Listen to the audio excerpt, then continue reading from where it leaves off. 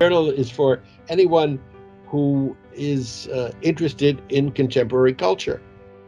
The journal has, I hope, a broad appeal to artists, to students, to people interested in social issues, to people interested in aesthetics, to people interested in a global approach also, because I go out of my way to make sure that both the authors and the subjects range from, let's say, familiar theatrical Euro American, European, and North American subjects to subjects such as the Mattagine dancers of the Southwest.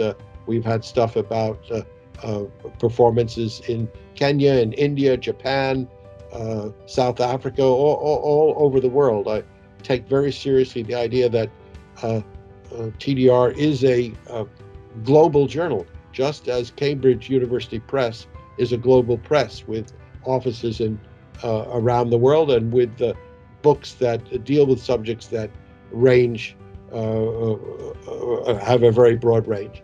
So that's TDR's goal.